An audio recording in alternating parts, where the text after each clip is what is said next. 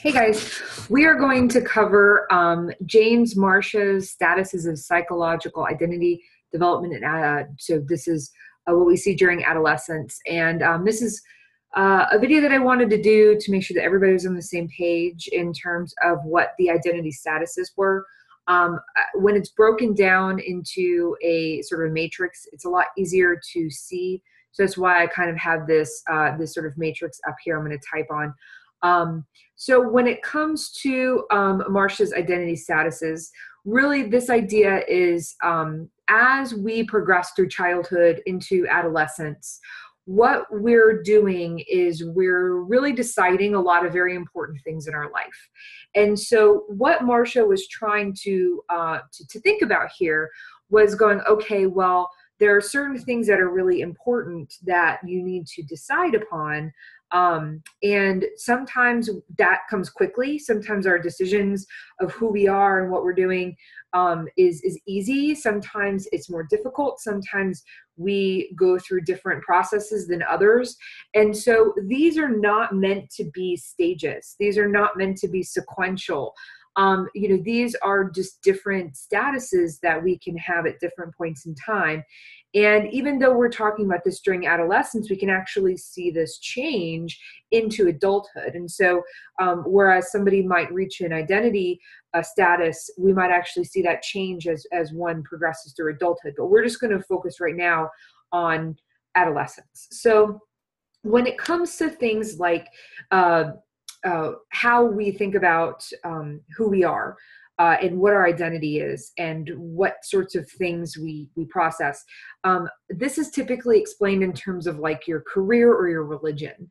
But it is much more than that. So think about your identity in terms of who you are, in terms of your political opinions, your roles in life, whether it's your family role or, your role as a person in the community, your values, your ideologies, even your sexual orientation. This is who you identify as. And so when we talk about the identity statuses, we talk about this in terms of commitment and crisis. So commitment is essentially your degree of your personal investment. How invested are you in this particular identity, your political identity? How committed are you in your views of politics? How committed are you in your views of your religion? Things like that. When it comes to crisis isn't necessarily a bad thing, okay? So we think of crisis as this sort of period of engagement in which you choose an alternative. It's a period of exploration. So think of crisis as exploring your opportunities, okay? There are times where we don't feel like we need to explore, and there are times that we're in constant exploration. So we break this up into kind of ranges of low and high. So, low crisis or low exploration to high exploration, low commitment to high commitment. And there's 4 statuses, and each one fits nicely into the range of crisis versus commitment. So the first one that we're going to talk about is diffusion. So diffusion is going to go right here. This is where we see a low level of commitment and a low level of crisis. So diffusion, of course I'm going to mess up here. I'm actually going to do these as text boxes because I think it's going to be faster and it's going to look a little bit better here. So just bear with me really quick while I make this work. But so here we have diffusion. So diffusion goes here really nicely. I'm going to take away this outline just so that it fits into here nicely. Okay, so diffusion essentially is when you have a low level of crisis or low level of exploration. You're not interested at all in exploring your options, and you have low level of commitment. You haven't committed on anything. So let's say you are going through high school and somebody asks you what your career is and you go, I don't know what I want to be. I don't know what I want to do. And I don't care. And so that person just kind of goes along their life and they don't concern themselves with it. Now, they may have fleeting thoughts here and there of, oh, maybe I should make a decision about what I want to do with my life. But really, when it comes down to it, they don't really give it much thought. So a career is a really good example here, because a lot of times we see diffusion in adolescents who don't really want to face that decision, and they don't really want to make it, and they don't really care. We can also see this happen in other instances of, for example, if a person doesn't really have a religion, they don't really want to think about religion in terms of ideologies or things like that. They don't care. They don't have any reason to explore, and they have no commitment to anything in particular. So this is just kind of like the person's floating around and they're not making any commitments, but they're not having any pressure from themselves to make a commitment. So diffusion is one where it's not the best for the person because they're in a complete situation where they don't feel the need to make any decision. So the next one. So if you have a high level of exploration, so high level of crisis, and a low level of commitment, then you are in moratorium. Okay. Now, moratorium, this is like, for example, if you don't know what you want to do in your career, let's say you're exploring a lot of different options. Maybe you want to go into nursing, but you're not really sure. So you take some nursing classes. Maybe you like psychology, but you're not really sure. So you're going to take a few psychology classes. Let's say you're interested in biology and maybe in English, and you want to do a lot of exploration, but you haven't made a commitment to what you want to major in, for example, and what you want your career to be in.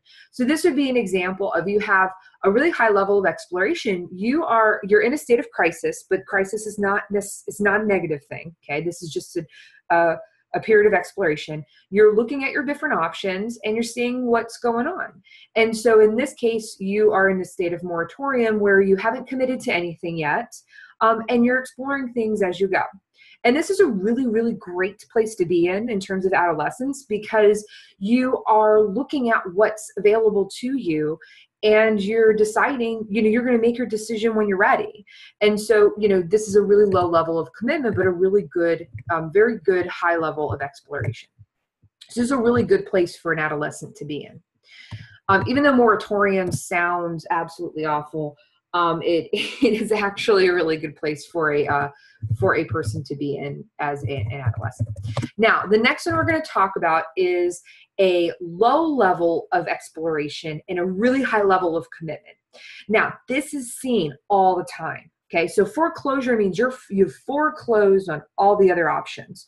Okay, so this would be somebody who comes in and they go, everyone in my family is a lawyer. Every single person's a lawyer. I have an uncle who's a lawyer. My mom is a lawyer. My grandparents were lawyers. And so I'm going to be a lawyer. Okay. So they do not explore other options. So it's a really low level of crisis, but they really do have a high level of commitment. They're like, I don't even need to think about this. If you ask this person what they want to be when they grow up, the first thing they're going to say is a lawyer. We see this in religion. We see people go, I am a Baptist, Christian, and my parents were Christian and they were Baptist. We go to Baptist church. We've been going to this church for generations. And I don't need to explore any other religious options because I've decided this is who I am. And that's based off of, a lot of times it's based off of family or based off of what's expected of you. And so we also see this in politics. I see this a whole lot in politics, where a person comes in and says, I'm a conservative, my dad's a conservative, my family believes this thing, and this is who I am and this is what I am because my parents believe it. And we see this a lot in adolescence as they sort of go through the early stages of college, where they're like, I'm in foreclosure, this is what I want to do. We see this a lot of time in careers, especially if people have family-owned businesses. It's expected of them to be in that business. And so this can be problematic though, because at some point the person might realize this isn't for me. And so they may go through their complete adolescence, go through college and say, I hate my job, or I hate my life, or I hate what I'm doing, or I hate who I'm around, and I hate, all these things, and it's not who I am.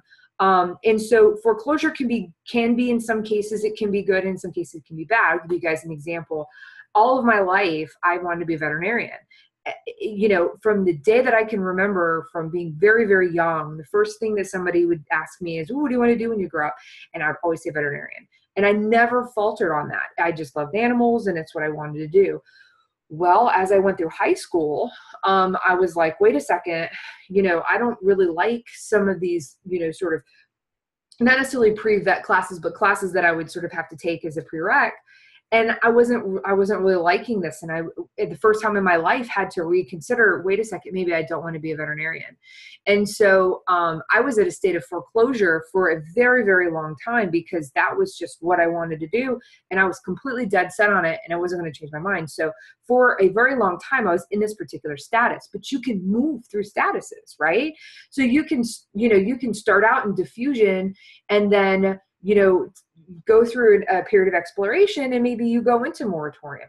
But doesn't necessarily mean that it's sequential. You know, you don't go always through these in the same order. Sometimes you're in foreclosure, and then suddenly you're like, wait a second, maybe I need to explore some other options. And then you go into moratorium. Okay. So just because you're in a particular status doesn't mean you're stuck in that status for the rest of your life. The, absolute best status to be in, okay, is achievement.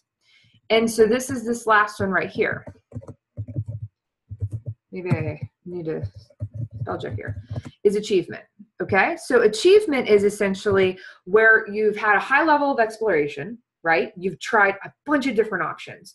And then now you have a high level of commitment. Now you've made the decision, and you went, all right, this is what I want to do. Maybe you took, you know, maybe you originally, you were in foreclosure, and you said to yourself, I'm going to go in the military because everybody in my family has gone in the military, and that's what's expected of me. But then maybe you went to college and started taking nursing classes, and then you came out of foreclosure and said, maybe I won't go in the military, maybe I'll be a nurse. And then you start to, you know, I'm not sure though, I don't know what I want to do. So maybe you take some nursing classes, you take some psych classes, you take some education classes, and then suddenly you're like, oh my God, this is what I want to do. I want to be a nurse, and I don't want to go in the military. I want to do this.